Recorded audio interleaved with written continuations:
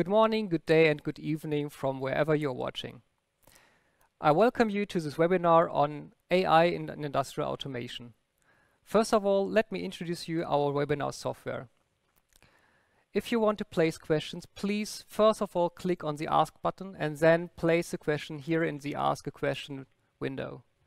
If you prefer to use email, we also introduce here the meet@beckhoff.com email address. Because the field of industrial AI is very broad and complex, I invited two people to do this webinar with me together. Welcome Rahul and Tobias from company Tvarit. Rahul, can you please introduce to us the difference between the well-known user AI and industrial AI?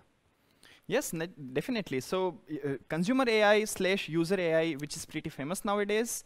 There are a lot of innovation happening around the world. One of the biggest example, I think all of you are pretty aware, is our mobile phone e-commerce websites. And you would definitely realize when your wives are happy one day, all of a sudden, definitely what is the reason behind it? You would realize they have gone through probably an e-commerce website. There is an AI behind this, and AI is recommending them the best perfume, their favorite perfume.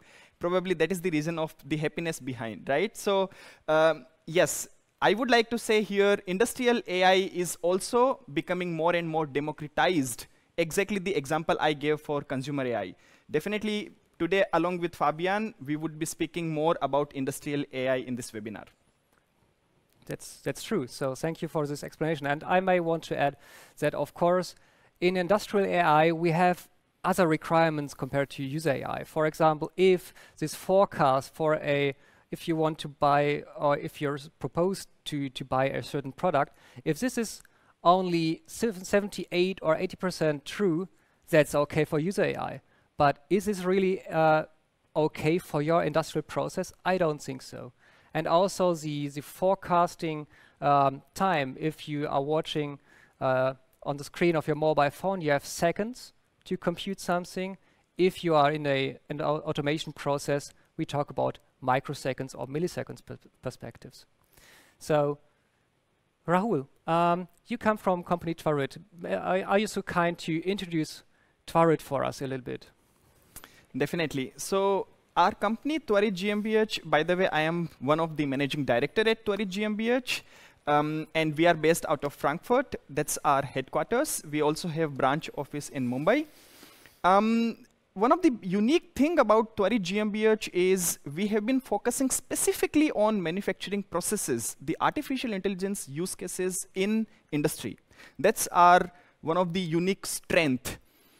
We have been awarded by European Union Horizon 2020. This is one of the biggest program here in Europe. This is a R&D program, and here for this kind of R&D program, they also have via this branch, which is called EDI, European Data Incubator. In this European Data Incubator, there have been more than 490 AI startups from all over Europe. And we stood in top 8 startups. So we were chosen top 8 startups, and the selection process is also very intensive. You have to go through almost 1 year of project with a very specific industrial customer. You have to implement your technology, you have to show the benefits, and if you are successful, you are awarded with this program. Apart from that, as you can see, we are also coming from AI background. We have 26+ AI experts. For our customers, as I spoke, this is our business model. We believe in saving money for our customers, not only monetary savings, but also impact in terms of carbon footprint reduction, energy reduction, etc., etc. Then we have launched various products in the market. They are specifically for die casting industry, welding, sheet metal cutting, etc. We will talk more about it. We have so far impacted 54+ plants. We come from Indian background and also German. IIT Mumbai is Indian university, and TU Darmstadt, one of the biggest university here in Germany, famous for metal industry. And you would definitely realize, if you come to our team parties, you would realize we have Indian Bollywood music plus German beer. So this is our culture. And yeah, we do believe that we want to make industrial AI much more simpler to understand for our users. Thank you for this kind introduction. So now let's have a small focus on how we interact to each other. Can you start maybe with your part, and I can hand over? Definitely. I mean, as you can see here in one of the example, here, this is one of the result from industrial AI application. What does this result tell you? What do you see in this image? You will see a wheel, an automotive component, which is being manufactured. The process is die casting, but the process can be anything else as well, maybe sheet metal cutting, etc. Now, on the right, next to wheel, what do you see? A signal, green or red, that shows if this particular automotive component, in this case the wheel, if it is going to be a good wheel or a defective piece. The results are as simple as that, believe me. The industrial AI results, they tell you the prediction of this automotive component, the quality of this component beforehand. This is not it. There goes a lot in the background. And Fabian here definitely would be explaining you what goes exactly in the back end in order to achieve this result. Yeah, true. So basically all of us already know AI is based on data. And of course, you need to have access to from your PLCs basically, because a PLC knows everything from your machine. It's a central heart. Every signal that is collected from sensors in your machine passes through the PLC, is recalculated, and you generate new new data for the actuators. So inside the PLC, all of your data is available, and we are providing you as the machine builders or the manufacturers the tools for collecting this data. On top, we also provide, in the end, the deployment infrastructure for such kind of algorithms that Rahul may develop for you. So he's generating the model. We hold the infrastructure products to deploy it somehow in the factory floor.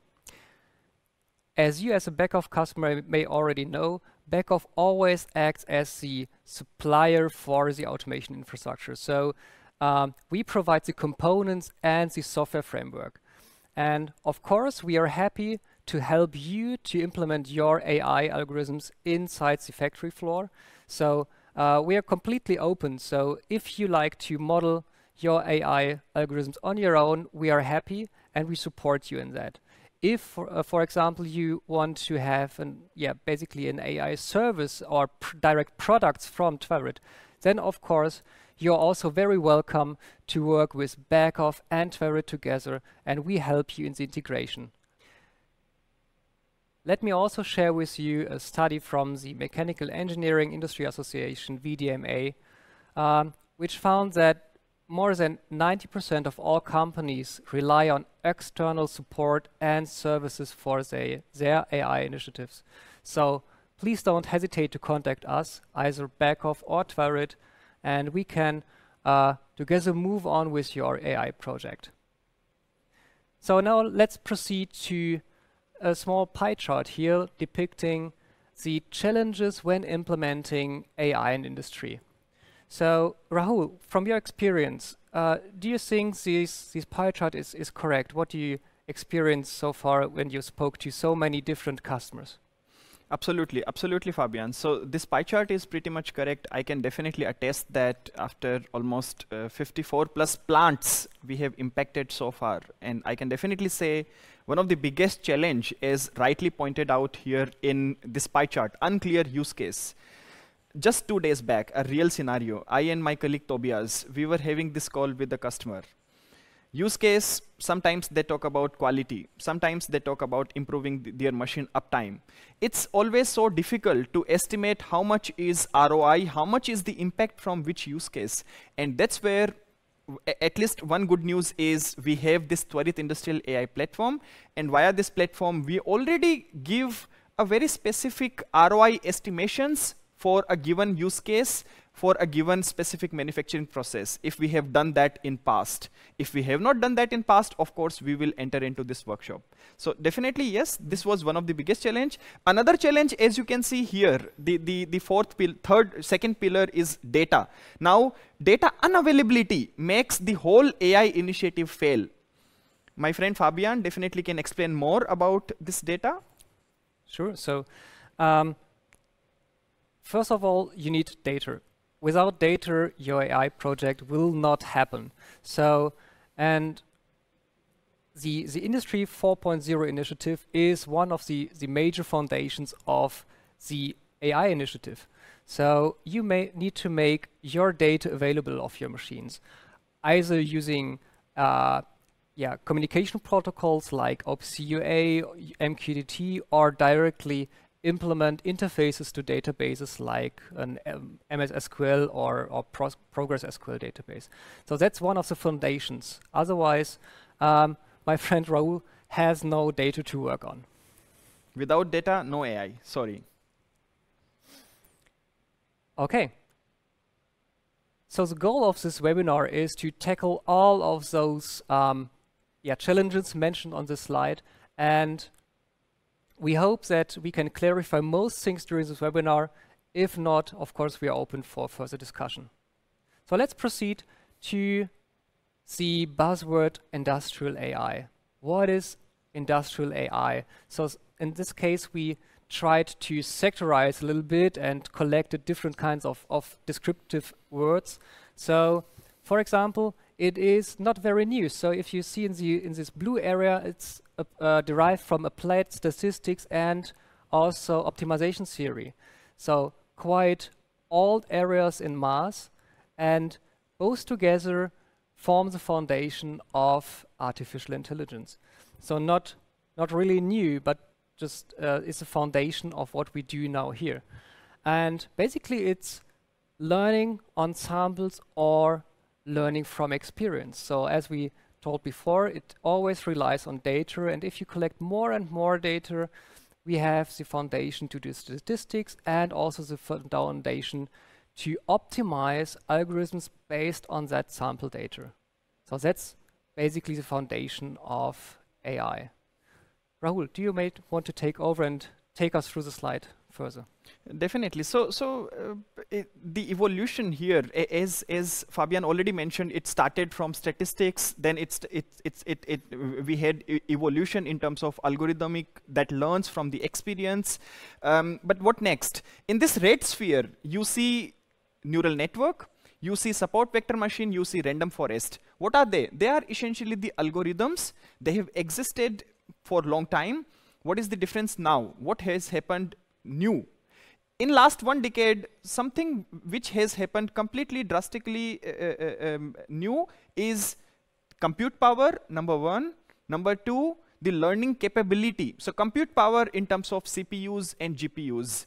Hardware has become more and more accessible, economy-wise as well as technology-wise. Number 2, from capability point of view, these algorithms have become more intelligent.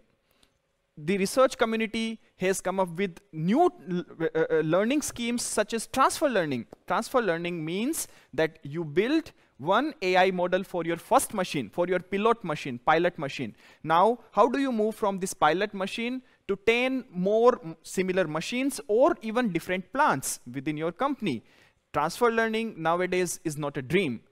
It exists for image processing and natural language processing, but here in industrial AI community, we are also doing research on transfer learning for sensoric data, which means that even in industrial AI, this transfer learning would exist, and this would go on. This would ultimately take us to the final 4th sphere, as you can see here in the brown, abstraction of real and complexity. So the algorithms would become more and more accessible and more usable by the users. Thank you for this introduction of industrial AI. And I think a very interesting approach that you also introduced to me, I wasn't aware of, is the description of AI projects together with Six Sigma. Six Sigma is very well known in industry, and well, it's kind of interesting that we have a very strong relationship from Lean Sigma to AI. Can you introduce this to our watchers? Perfect. So here in this slide, what we are explaining is how exactly artificial intelligence is similar to Six Sigma. Yeah, Six Sigma, Lean Sigma, these approaches are pretty familiar with all of you. Yeah, all the industrial experts, manufacturing experts, foundry managers, or even the production managers, everyone knows Lean Sigma and how to improve the quality, how to improve the machine operations. In this approach, we have define, measure, analyze, improve, and control. These are the 5 steps. What do these steps, why do they exist? They exist in order to achieve these goals. They help us doing operational efficiency improvement, reducing the defect to 0, reducing your energy consumption, CO2 emission, and optimizing your supply chain. This is very clear so far. This was easy. I would like to assure you here is that industrial AI is also following the similar concept. It's just that doing manually, industrial AI is enabling us to do it in an automated manner. Let us understand. So here in the digitalization, if you see the steps of digitalization, industrial AI implementation, step number 1 is to do assessment of industrial AI readiness. Are you ready? Do you have data? Step number 2 is sensor and data collection. You collect the data. Step number 3 is you do the modeling. 4, you do the root cause analysis. Why is particular defect occurring? And finally, you control the process. You give the recommended action items in order to improve the process. No wonder, you can, by now, you would already understand. This has almost one-to-one mapping. Define your problem statement. Measure by collecting the data from sensors. Analyze, essentially your AI modeling. And then finally, improve and control is root cause analysis and prescriptive analytics. This is wonderful, yes. I would definitely like to also show more about this, but let us now understand what kind of concrete applications we have in industrial AI. Perfect. Okay, so when it comes to industrial AI applications, here are the 4 examples, and these 4 examples are just examples. Eventually, the number of AI use cases in a plant or in industrial setup can be hundreds, thousands. Here we are talking about, for example, context awareness robotics, quality inspection. Fabian, he will present these 2 use cases, and then we have 2 another use cases from factory manufacturing shop floor, predictive quality and predictive energy. These 2 I will explain shortly. So let's then proceed to one very specific aspect of AI. You can, if you want to depart somehow AI modeling, you can depart it, for example, by having a look on the output. Do you want to do a regression, or do you want to do a classification? In terms of regression, the basic idea is that the output is a continuous variable, or maybe a many different continuous variables. And the very basic idea of AI, of machine learning, is you start with data. So here we see sample data. Those blue dots on the x-axis and y-axis, we have something like that looks like a straight line. So this is by sample data, and we have a gap at x equals 5. So what can you do? You can take a model that potentially could solve your problem in modeling this sample data. And in this case, I will choose a linear equation with 2 parameters, theta 1, theta 2. And what I do now is I start with arbitrary numbers of 4, theta 1, theta 2, and plot this line.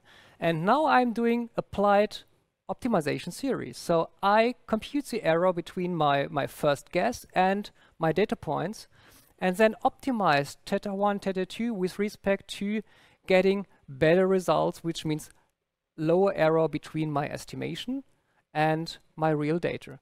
And so we end up in something like looks like this. So now we have a model with fixed theta 1, theta 2, and for example, now I can predict, hey, at my gap x equals 5, I think the output is 10. So that's how basically machine learning works when you have data and you work with this data.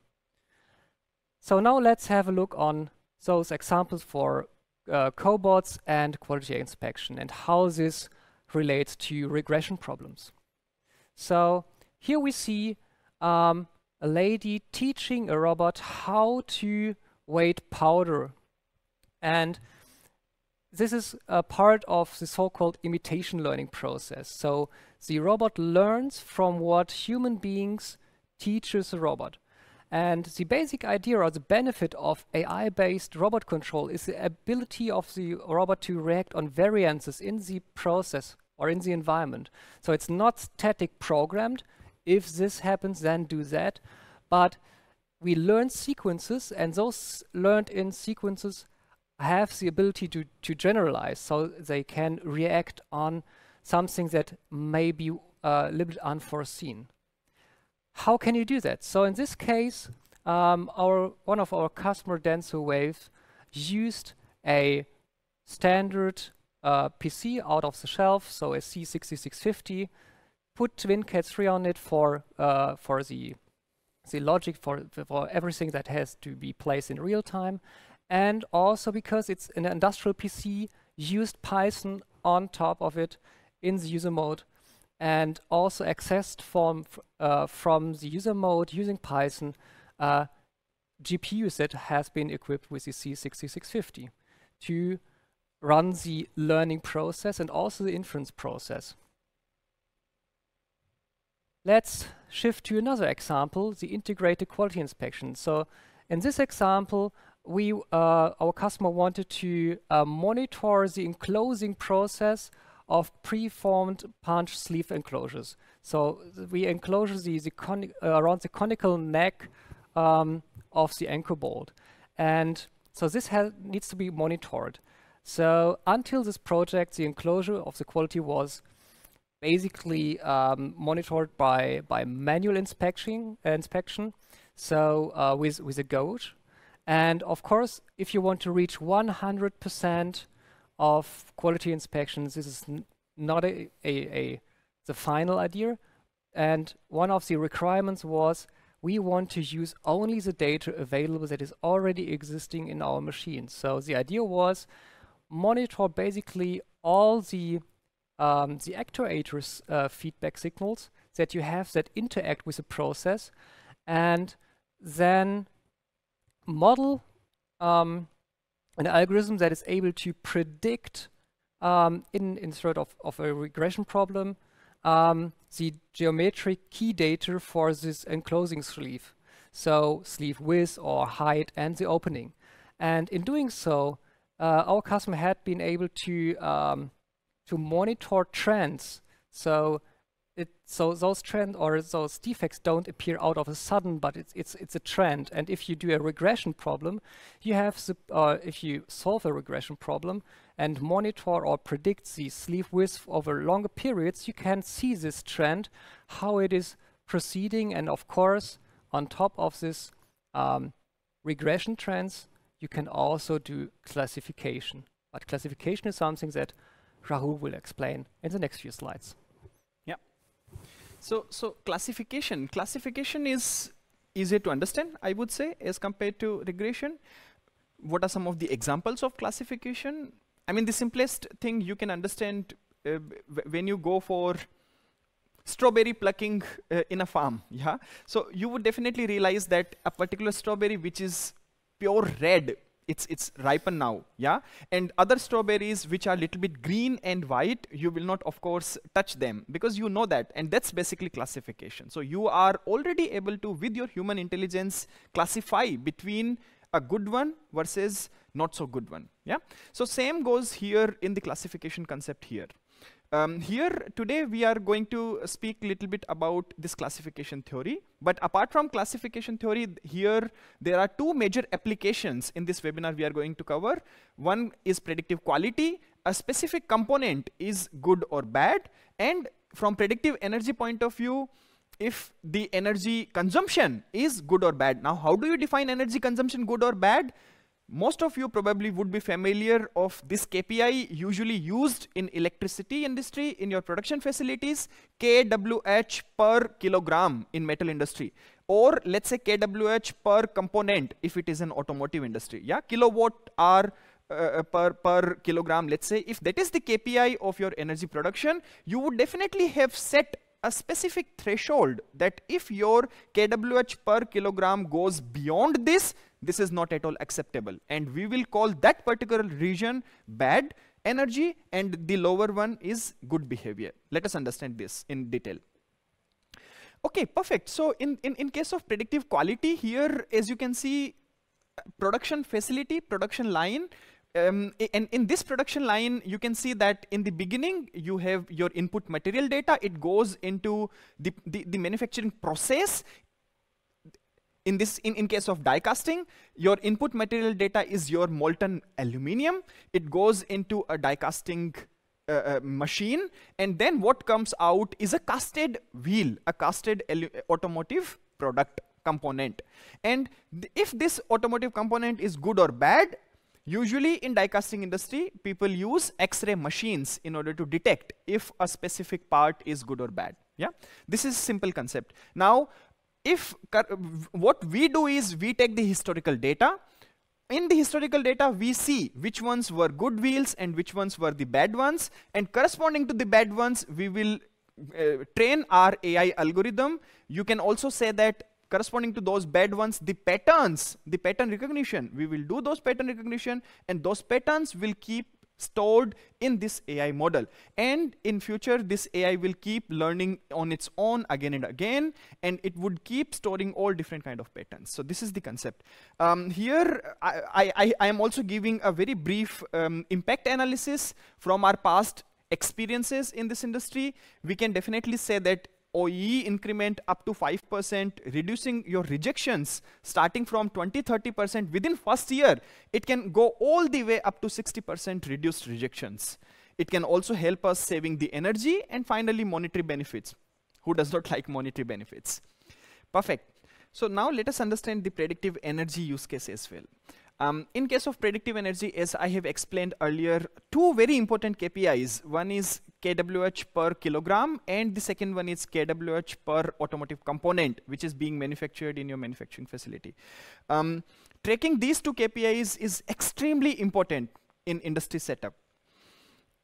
How do we do that, by the way? How do we optimize these two KPIs? I am presenting these three very concrete use cases from our experiences working with more than 50 factories.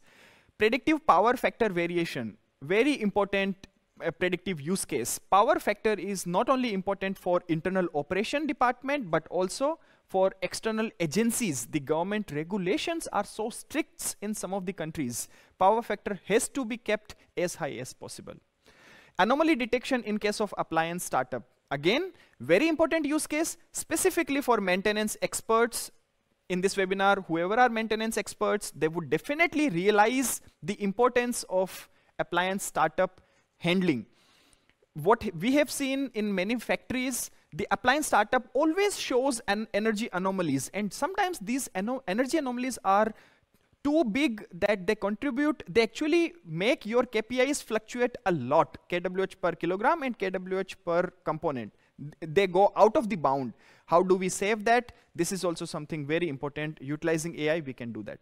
The final AI concrete use case for energy is AI-based duty cycle optimization. And now, apart from these use cases, as I have mentioned earlier as well, it's very important to see how much benefits are we receiving, what are the impact. In terms of monetary saving, the impact is up to 200,000 euro per year. This is applicable in our experience for a factory of 40 to 50 million euro cost, and there they have the energy cost up to, let's say, 2 to 3 million euro. That is the bracket where we have seen this 5 to 10% of energy savings. Apart from energy savings, in terms of monetary benefits, there are also impact in terms of carbon neutrality. The importance of carbon neutrality topic is very much known to everyone. Environment, definitely very important, and one of the key factor nowadays, every automotive tier 1, tier 2 supplier are running after. These are also some of the biggest requirement from the OEMs as well, and hence, this is also very important topic. Yeah. So in this webinar, now I think we understood these 4 use cases. These 4 use cases are essentially just tip of iceberg.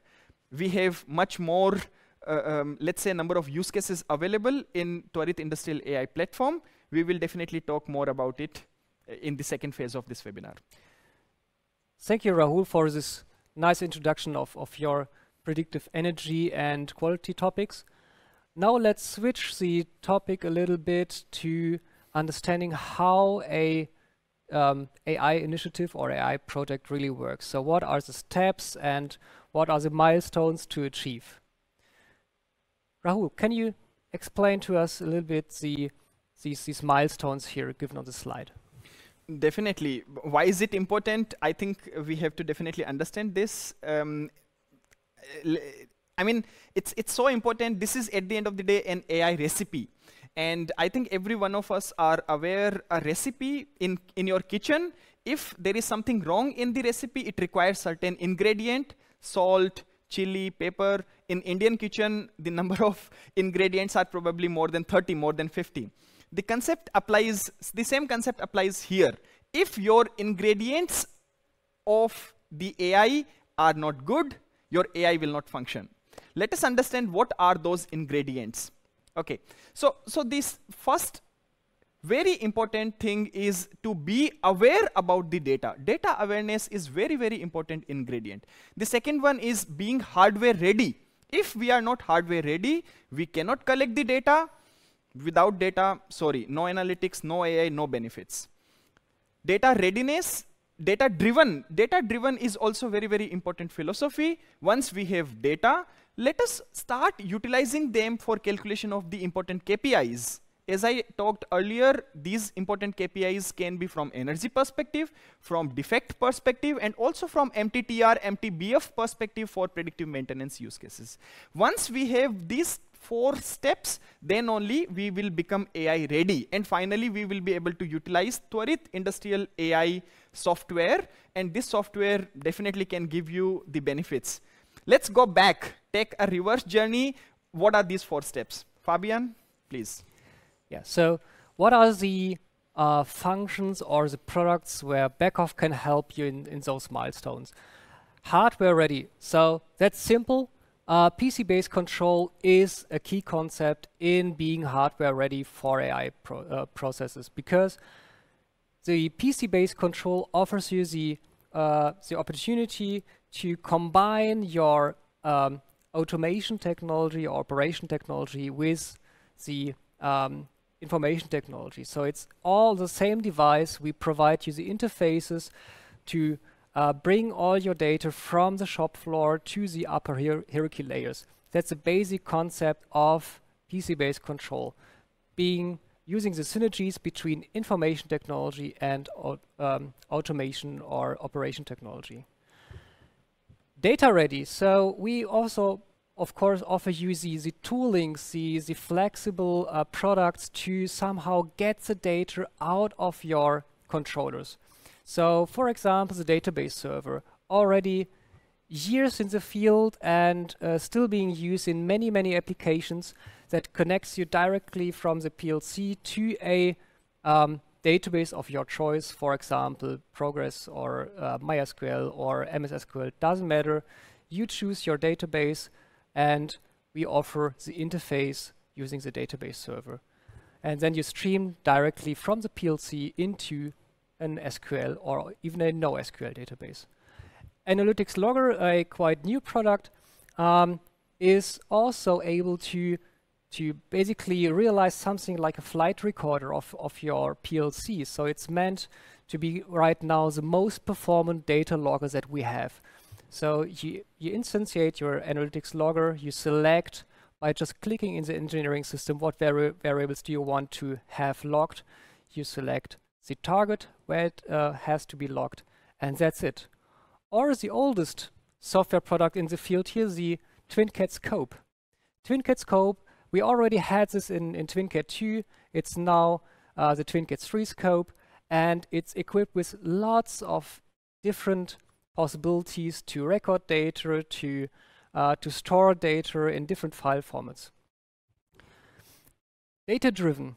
So, of course, we also provide you with the tools for first exploring your data. Like we have the condition monitoring toolbox for doing in the PLC feature engineering, if you like.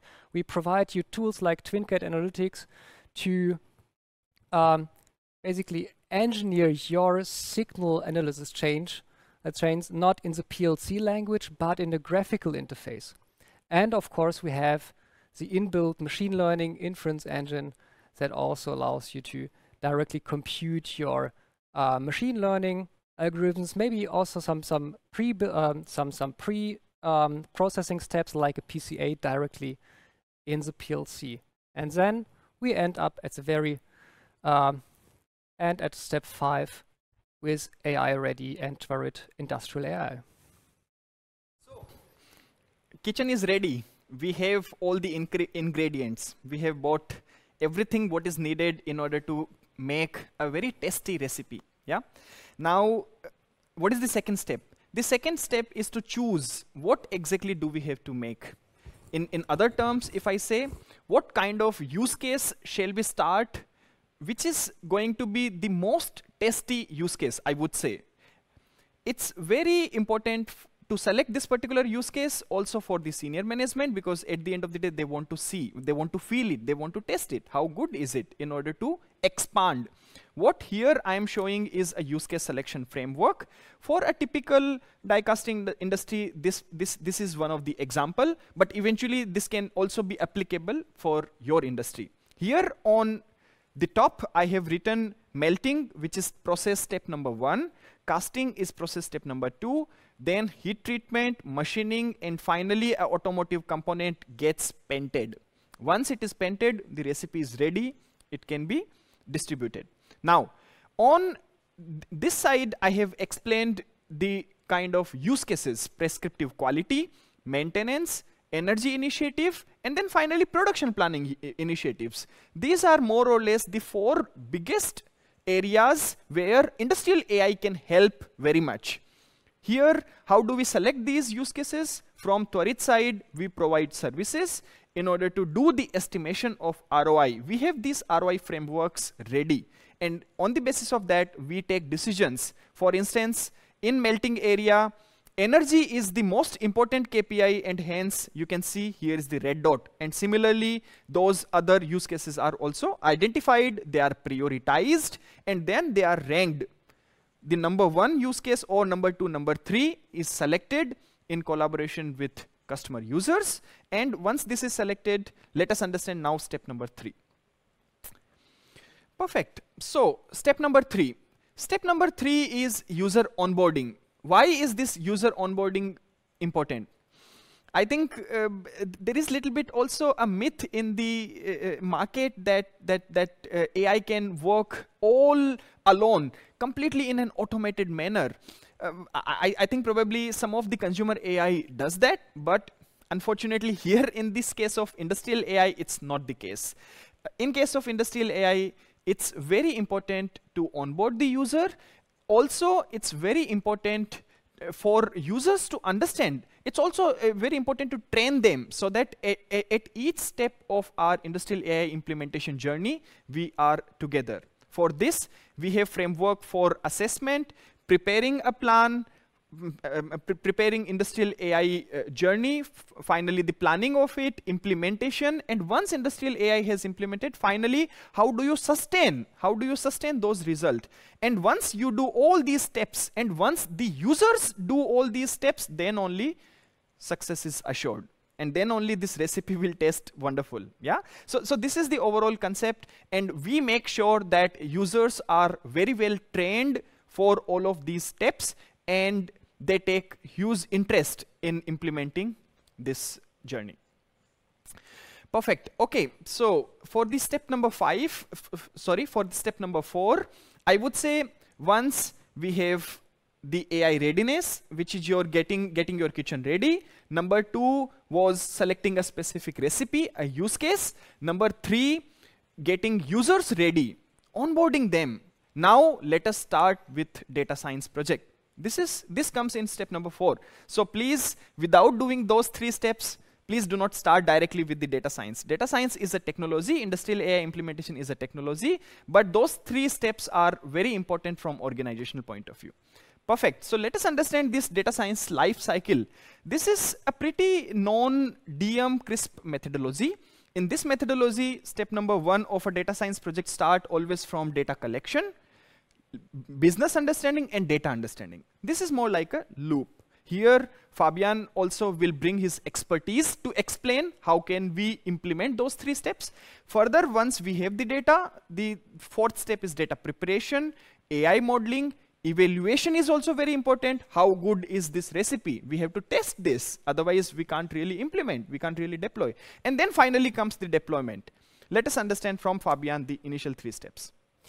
Well, so of course, first of all, the business understanding has to be the key driver of the complete project. And that's why we also have the domain expert at the very right here, together with the TwinCAT specialist and also with the data scientist. So only all those players together, maybe also the data engineer, if this is a distinctive role, they all work together in this project. So the domain experts provide the business understanding. They know what they want to achieve. The TwinCAT expert can help with the data collection. So the TwinCAT expert knows how to get the data, how to bring in meta information, how to store the data, and also how the data needs to be how to understand this data. So and it's in deep interaction always with the domain expert. The domain expert knows the process. The TwinCAT expert has the know-how of the real implementation, maybe on the PLC. And together they can work on the data understanding. And of course, this is a loop. So without understanding the data and in contrast to the business understanding, this doesn't work. Only if you have a fruitful data that relates to your business concept, then it makes sense to hand over to the data scientist, who will then continue with the modeling. And Rahul will explain then the next few steps. Great, perfect. So here the data preparation is very important in order to make the data in a correct format. The format, if the format is not important, unfortunately, the machine learning, deep learning, neural network related algorithms, they will not understand what is this data. Yeah, so you have to form your input parameter space as well as your output parameter space in a certain format. Then, of course, these neural network deep learning algorithms will work. And finally comes the evaluation. We will also talk about these things in detail now in the coming slides. And of course, the final step is then to deploy your learned algorithm somewhere in the factory floor. And of course, the deployment step is very crucial. So, and there are many different requirements, maybe in terms of deterministic behavior, latency, or compute power. And we will see in the next few minutes what kind of products and support we can add to your AI project as Beckhoff. So maybe let's start with data collection. Let's have a quick look into what is relevant. So mostly it's basically you start with I want to have data, but then you need to ask questions like what kind of data, what is the infrastructure, also from IT perspective, and what are what is the data? Data is only a value like 24 or 57. If you bring this data to a data scientist, say I have collected lots of data, so a table of 1 million variables, and there is something like, hey, here is 42 and here is 75. This will not help. The data scientist will always need to have meta information. So basically the data has the requirements to hold meta information, maybe the unit, and also other meta information, maybe on the production step or whatever is relevant to understand this value.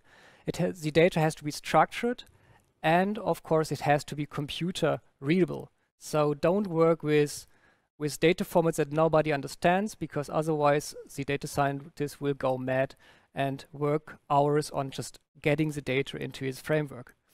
And Beckhoff provides you lots of different products to realize this data logging.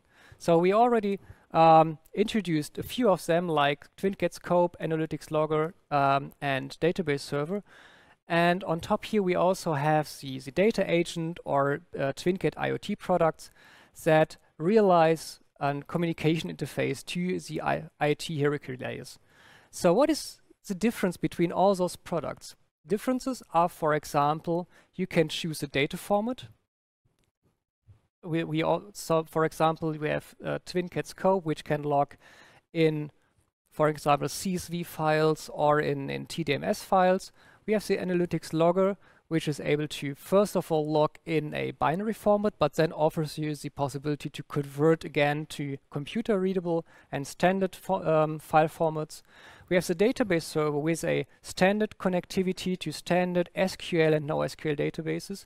We have the TwinCAT IoT products here with the data agent, which enables you to communicate standard JSON packages over MQTT to a message broker, which can then forward the message to your database of choice.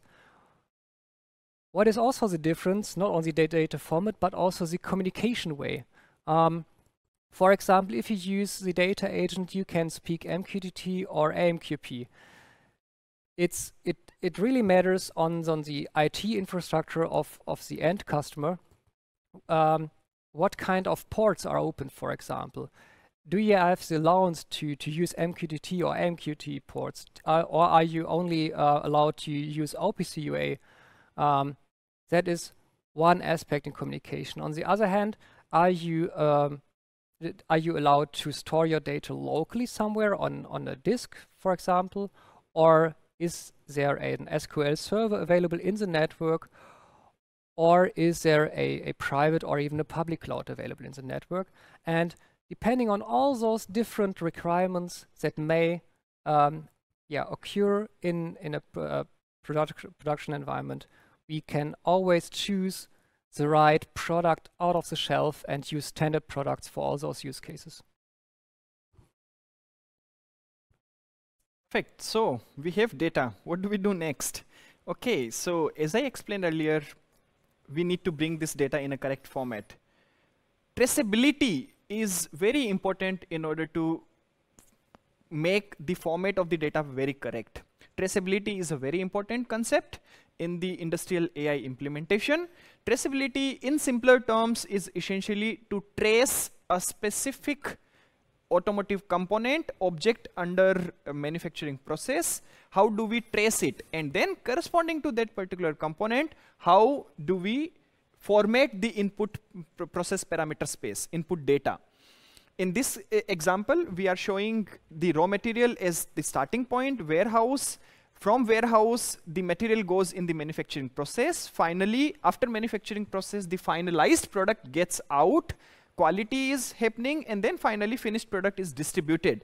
And in this process, traceability is important. From Beckhoff side, we have some traceability products. Let us hear.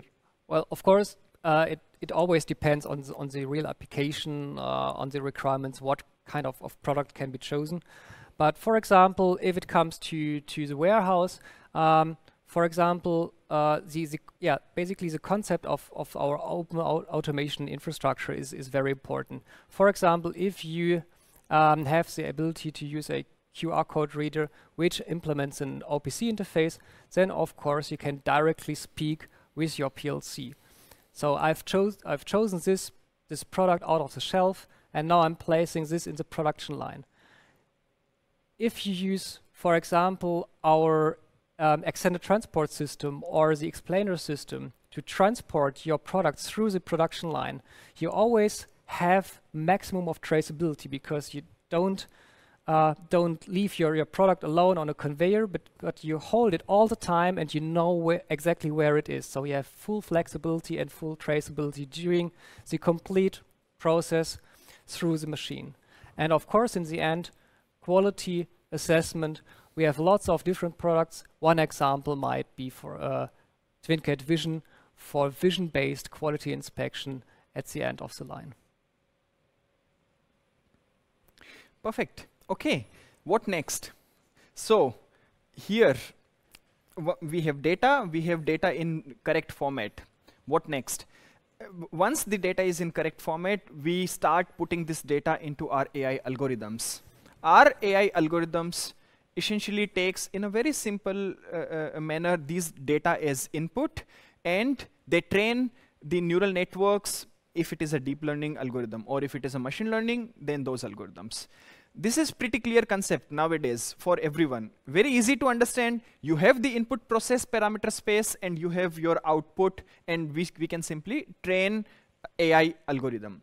Now, apart from this, apart from the data-driven methodology, there is still one last piece of the puzzle which is missing. What is that? I think probably most of you can guess already. For an industrial AI project, domain expertise is very, very important. And precisely that's what I am talking here about. The last fourth piece in this case is physics and chemistry based knowledge. How do we imbibe the physics process or chemistry based process knowledge into our AI?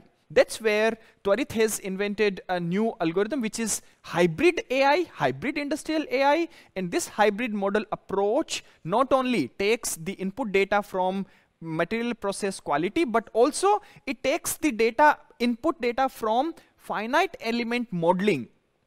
And finite element analysis essentially gives us the defect simulations, the simulated data. And once you combine the simulated data with your real-time process data, results are going to be amazing. Perfect. And this is just a very brief glimpse about our software, the Tvarit Industrial AI Framework. How does it look like? In our Tvarit Industrial AI Framework, we have first these three steps: machines, parameter, and jobs. Machines, there we can define a specific type of machine. We already have a repository of machine for metal industry, but eventually for others as well, we can create this repository. Next step is, for that particular machine, what are the important parameters? Temperature, pressure, torque, airflow, etc. All of them can be set in the phase number 2. Then comes the jobs. Here in the jobs, you can actually choose specific type of data science step which you want to run on the data. And the results are also shown in a very easy to understand manner. Here you can click on the button output. Output will show you the end result of the algorithm. Okay, good. So now we have talked really about how to run this industrial AI software. Once we have the results available with us, the next logical step is to do testing, to do evaluation. In case of classification, usually the evaluation metrics, as I have shown in one of the example, is done on the basis of false positive, false negative, true positive, true negative. The most important here is to optimize the number of total false positive and total number of false negatives. Once we are able to optimize, in some of the industrial AI application, people want less number of false negatives, whereas on other hand, in some other industrial applications, they are afraid of false alarms, false positives. So it really depends on the end application. Okay, and finally, these results can be shown on a very easy to understand dashboards. Users, machine operator, shift supervisors, the foundry managers or the machining area managers, the managers, they can actually see these results, and then they can eventually optimize these false positive, false negative. They can give their wishes to our team. Our team eventually can change the backend, and at the end of the day, once everything is super accurate and fantastic, then finally the model can be deployed. Let us understand how deployment work. Thank you, Rahul, for this nice introduction to your software framework. So, of course, in the end, you want to have your algorithm deployed somewhere in the factory floor. So, because we use PC-based control, we always have processing power. So we can scale the CPU from, for example, the small Intel Atom and up to the Intel Xeon processor. It doesn't matter if you use it if you use the Intel Atom as a controller with PLC logic and, for example, use our Xeon-based server as an edge device, or you directly use the Intel Xeon-based server as a controller. Both is possible, and this is part of the flexibility of what Beckhoff offers. We provide you the processing power to run the AI models directly where the process happens, where the data is generated, which is very close to the PLC. For this, we have also two different products available. So one is deploy your learned algorithm directly inside of the PLC, inside of the controller, and run it in hard real time. The other product is deploy it at edge in the user mode with the ability to also access hardware accelerators. Then we provide you a PLC interface, and you can, as a PLC programmer, still use standard PLC logic, PLC function blocks inside of our TwinCAT machine learning library that you can instantiate and work with. And so we have a high performance interface then between TwinCAT and the inference engine. Either the inference engine directly runs inside of TwinCAT in hard real time, or near the process and with maybe access to GPUs or other hardware accelerators like FPGAs in the user mode. The third possibility, of course, is to use cloud deployment. If you don't need to have a reaction back to the machine, of course, cloud deployment is a good opportunity to run your AI also. So you just communicate from the factory floor to the cloud, run your AI algorithm, and, for example, show the result on a dashboard. If you don't need to have a reaction back, that's in most cases totally fine. And now I want to welcome back Tobias. So Tobias, we spoke now a lot about industrial AI. What is it? We talked about different classes of application. We have shown how an AI project works. And now I want to invite you to provide us a little bit more in-depth information with your experience with, for example, the application of low pressure die casting. Thank you, Fabian. As you've mentioned it, we will pick one particular example of the manufacturing process of these beautiful guys here, namely aluminum wheels. And the reason why we want to demonstrate this is because we've talked about optimizing production processes. On the other hand, we talked about AI. And there's a gap between how can we leverage AI and information which can be provided by it to optimize production processes. And for this asset, let's take the example of the given manufacturing process of low pressure die casting of aluminum wheels. And when we look at that process, we can see that there are basically 3 steps if we categorize them broadly. The first one is the melting and the degassing process, in which basically aluminum ingots and a small amount of scrap is used, melted at approximately 750 degrees, and then a degassing process happens. This molten metal is then taken forward to the low pressure machine and then poured into the holding furnace. Here the pressure casting, low pressure casting process takes place, which also happens in 3 broad steps. Basically the pressurization, in which a certain amount of pressure is applied to the metal, which pushes it through a riser tube into the cavity or the mold. Then the mold filling phase happens, and then afterwards the solidification, in which the poured metal in the mold solidifies, and finally the component, the casted aluminum wheel, is ejected, and this is then checked further down in subsequent quality checks. Already mentioned was an X-ray testing, further a visual inspection, and further down along the value chain is, after the machining, then an helium air leakage inspection. The challenges our client here in this case was facing is that he had so-called air inclusions and bubbles, or so-called microporosities. And when we think of that, considering the fact that our client is providing casted aluminum wheels to the overall equipment manufacturers such as Mercedes or BMW, And these 4 wheels, that these are actually carrying the whole weight of the car, considering these facts, this quality deviation, especially the porosities, is a big quality problem. Which is why the customer was asking us a few questions, or asking themselves. First of all, when do these issues occur? Why do they occur? And what needs to be done in order to avoid these rejections? And to answer this question, we took data from various sources. First of all, we had conversations with the process experts to get some understanding from their side. Which process parameters are important? What have they found out in the past? And how can we use this to pay specific focus to the potential root causes of these quality deviations? Second of all, what we took was data from the machines, such as the temperatures, the flow rates, the air cooling flow rates as set points. So which adjustments or which settings are actually set in the low pressure casting machines.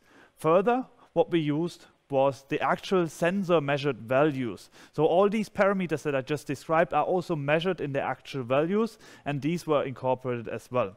And finally, we took this data, so data such as process understanding, input material data, and the machine data, and compared this with the quality results that were then taken out in the X-ray testing as well as the visual inspection. All of this data was then analyzed by our TIA software, which finds out how these individual parameters play together and affect the quality, and therefore also which of these combinations lead to these quality problems such as microporosities and air inclusions. The software then helps our client to understand and detect deviations early on, already in the casting and production process, gives root causes that help him to understand what is actually the root cause, where does this problem come from, and which parameters are important ones, and thirdly, gives concrete recommendations on how to adjust casting parameters.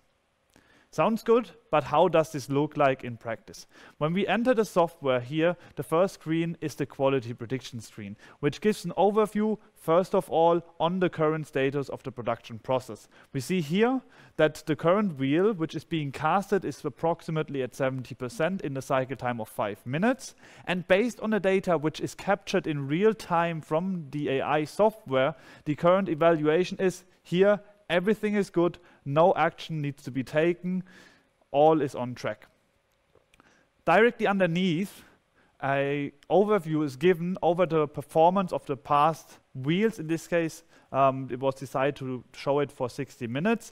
That shows which of the components being casted in the last 60 minutes were good and were there some rejections. And when we look at this here, we see that most of these wheels were good, had good quality, but also a few have been rejected.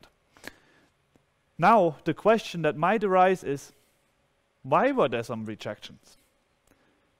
And if we now enter the next screen, which is the root cause analysis and suggestion screen, these questions can be answered by giving the most influential parameters on the casting process. So for example, we see, based out of these 5 top influencing parameters, the solidification rate has a very, very high influence.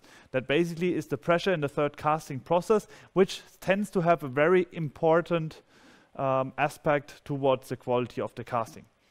Further, left to that, after we know, okay, these are the actual most important parameters for my casting process, further on the left hand is so-called SHAP values. That is, shows basically the same information at a more granular level. So what is represented here is the specific parameter values in terms of their aspect and effect on the quality. So we see that blue dots here are indicated by indicating a low casting parameter value, whereas red values are indicating a higher value on the range of parameters. And when we look closer, for example, at the solidification rate, we see that the positive or high parameter values in the range tend to have a slightly positive effect on the casting quality, whereas lower casting values tend to have a negative or even a very, very strong negative aspect. So this root cause analysis helps our client to understand a bit more what is actually happening in my casting process and which are the most influential parameters. Coming back to the main screen and to the case that is actually the most important one. Namely, let's assume the software detects a quality rejection. In this case, the software gives a notification via the screen or the defined channels such as email, SMS, Microsoft Teams that says, hey, based on the data, there is a problem occurring on this low pressure casting machine. We now know, okay, something is not right. We know, okay, these are the influential parameters, these are the root causes. But still the remaining question is, what needs to be done to avoid these rejections? And for this, TIA gives precise recommendations on how to adjust the casting parameters, which look like the following. Here we see, namely, the listed parameters which can be adjusted in the casting process, and taking the example of the solidification pressure again, we see that this is currently located at approximately 850 millibar, but should be slightly adjusted to 870.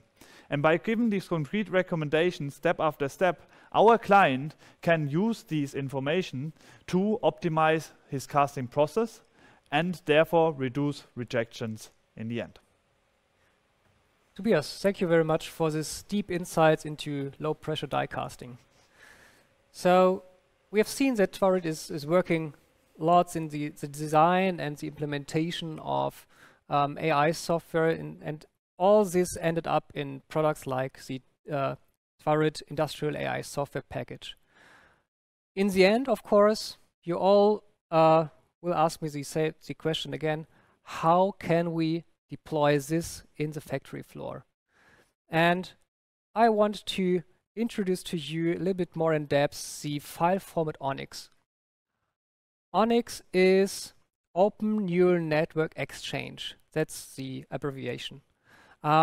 It's a standardized file format for representing trained algorithms, AI algorithms. For example, a deep neural network or a support vector machine, or even more complex things. So it's just an instruction list of operators and how they are interconnected. And it's standardized. That's the very nice thing. It's a standardized file format, and most of the AI frameworks can read or write ONNX files. For example, PyTorch or TensorFlow or scikit-learn and whatever, MATLAB. And of course, you can also export your trained models from the Tvarit Industrial AI software as an ONNX file and then deploy it somewhere. And then you can integrate this ONNX file again in our infrastructure. So as been told before, we provide you the possibility to scale your compute power. You can scale directly the controller power, or you can scale an edge device. And we provide you the tools, the software tools to directly read in these ONNX files and deploy it in a Beckhoff-based or TwinCAT-based inference engine, which is basically directly running in hard real time or at near real time. It always depends on which latency aspects you have to fulfill. So if you have requirements regarding hard deterministic real-time and lower latency, of course, we always recommend to deploy the model directly in the TwinCAT environment. Or if you have maybe higher needs in regards of compute resources, if you need to have access to hardware accelerators, you can also make use of another Beckhoff product that brings you an interface in the PLC but makes use out of the hardware accelerators out of the real-time environment and still is based on the ONNX file format. So we always require the ONNX file, and we provide you then the inference tools for integrating these ONNX files somewhere in your automation framework.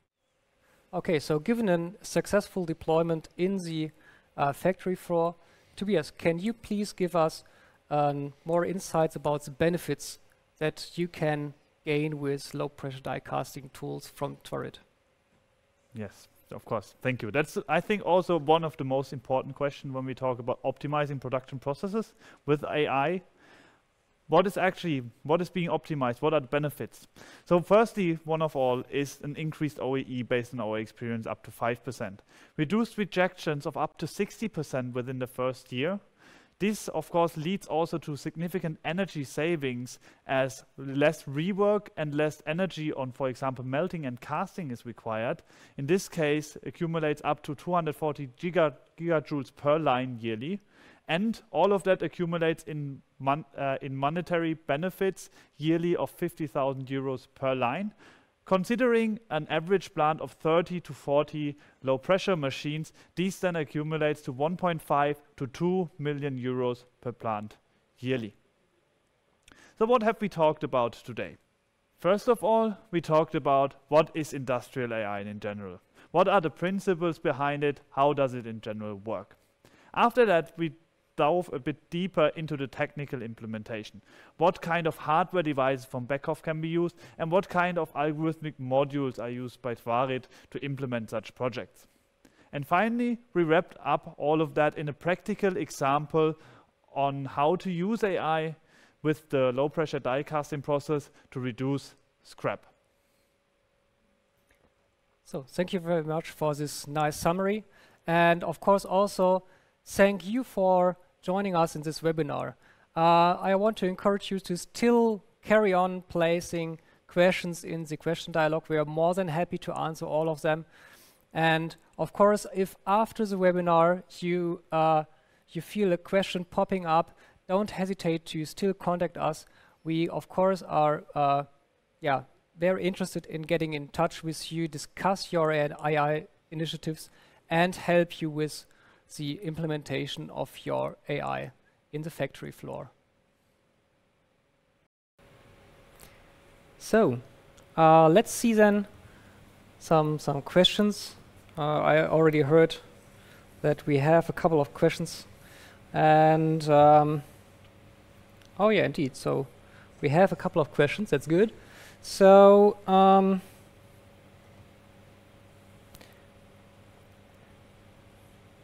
one question maybe that is maybe for Rahul or for Tobias.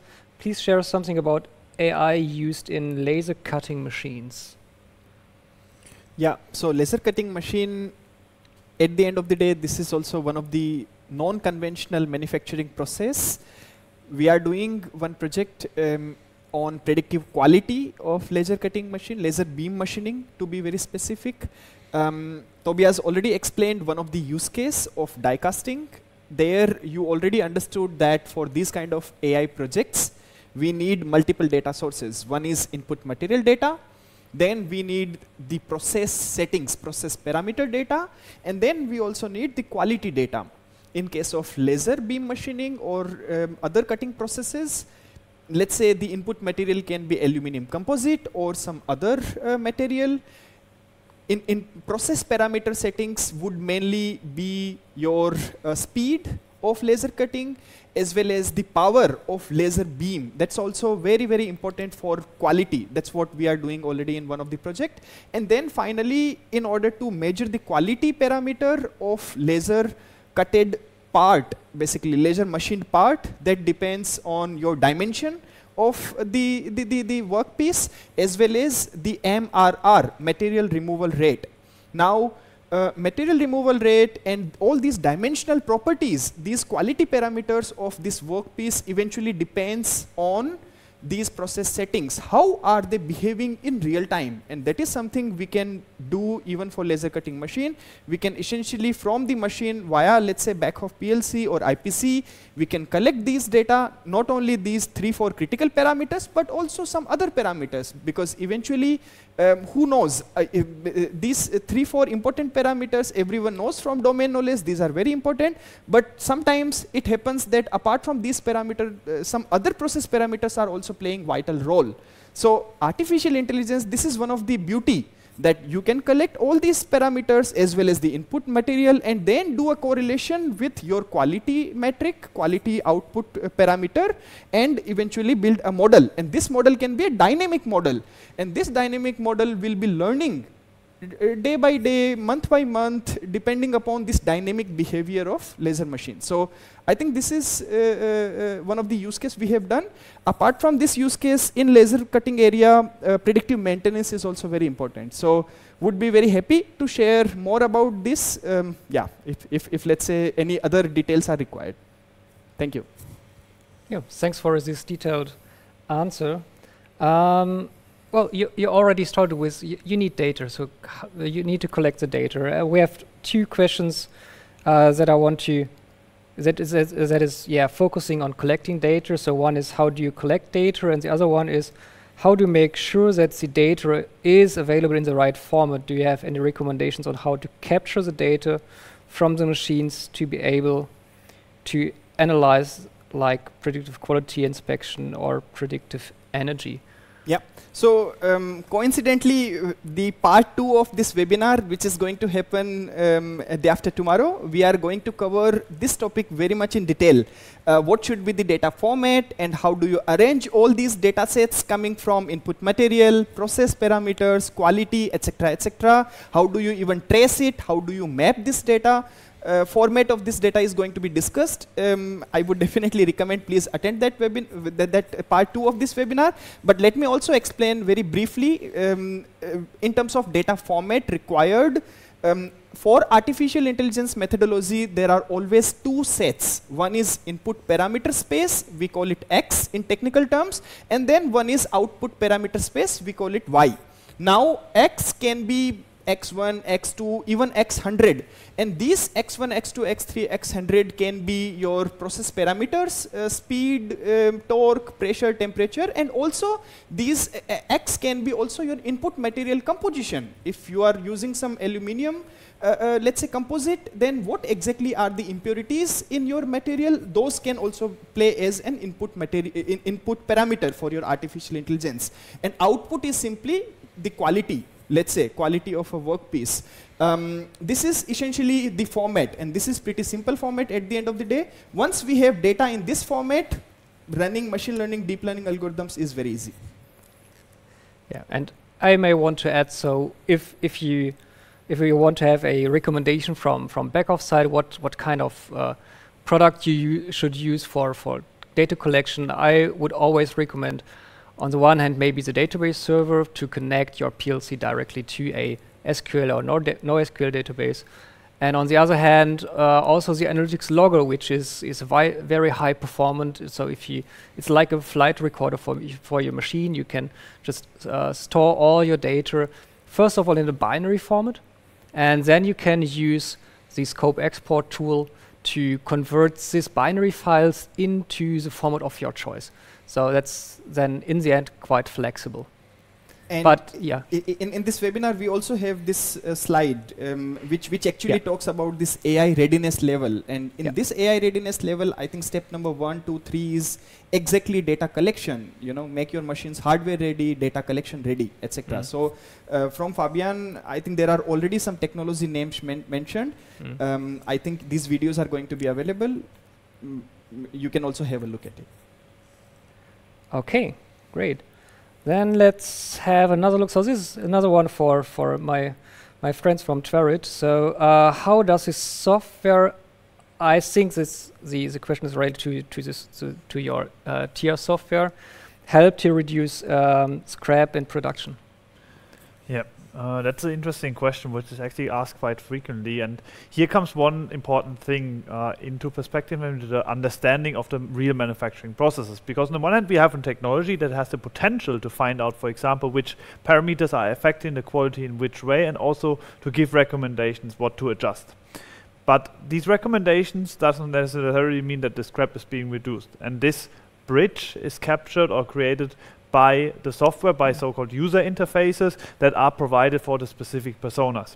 Taking the example of the low-pressure die casting process that we have presented in this webinar as well, what we do, or what we have done in developing the software, is to have really in-depth conversations with our client, and then to have the ability to understand, okay, there's various layers, various escalation levels, what it's called in this way, that are doing different things and having different responsibilities in the manufacturing process. So for example, we have an operator, we have the foundry supervisor or shift supervisor, and we have the foundry manager. And further, we have process experts. And all of these different roles and personas have different responsibilities in the manufacturing process, and the way how we ensure that the software itself actually helps our clients to reduce scrap is by providing the user interface in a way that it especially maps these various user types, and these can then take these recommendations or this information that's provided in a dashboard or user interfaces by for them to make changes in the manufacturing process. Thank you, Tobias, for this explanation. I have two more questions. So one is, can I generate the Onyx file from my scikit environment? So that's pretty easy. Yes, is the short answer. What kind of models are supported? That's going to be a little bit more, yeah. The short answer on that is hundreds of different models are supported in the Onyx format. So the Onyx is very generic. So it can describe, for example, a support vector machine, a linear regression, a CNN, an LSTM, a k-nearest neighbor, whatever. So there are so many different model types, and as far as most of them, I wouldn't say 100%. I'm not completely sure, but most of them are covered by the Onyx description, because Onyx always only describes the operators of what. So if I have some inputs, what kind of operators do I need to apply to those inputs, and then pass it to the next layer. So that's how Onyx works. And of course, then the other question is, so what kind of models are supported inside of our inference engine? And that's maybe also related to the second question I have here. So is the inference engine on GPU a new product or a new function? Can we already test it? So indeed, this inference engine that is also able to use the GPU power is a new product that we will present on the SPS Fair in November, so 2021. And basically, we have then two inference engines. One inference engine, hard real-time execution inside our PLC, and there we have a limited function set of models that we currently support. So because we need to optimize them for real-time execution, currently we support MLPs and support vector machines. Currently hardly working on a release to support also PCA and random forest and k-means. And for the next year, for 2022, we want to also run LSTMs and CNNs in this real-time engine. This other inference engine that is also able to use the GPU power, this is more generic. So it's a generic ONNX runtime component, so it can host whatever type of model, and can use the GPU or the integrated GPU of your Intel processor. But in the end, doesn't run in hard real time, but it's a separate process, and it's interfaced to the PLC. But this is something that we also investigate a little bit more in depth in the second part of the webinar on Thursday this week. So I really want to encourage you to also have a look on the second webinar running on Thursday. Okay, I don't see any more questions coming in right now. So thank you very much again.